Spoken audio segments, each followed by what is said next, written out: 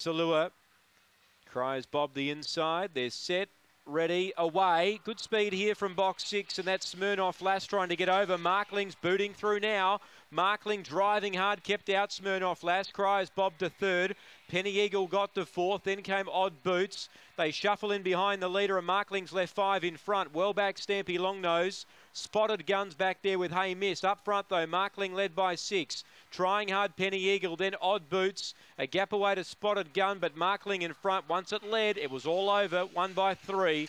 Penny Eagle second, third Odd Boots, and fourth Spotted Gun. Then Hey Miss, a gap away then to Cries Bob, Smirnoff Lass, and last in was Stampy Longnose. Markling the winner. Well, the fact that he was able to drive through and lead has gone a long way for him winning this race. He's normally an average beginner, but today he's began quickly enough to keep them all wide. Number 10. 10 Markling the winner. 3 second, Penny Eagle. She tried hard. And Odd Boots, number 5, will run into third. 10-3-5 confirmed.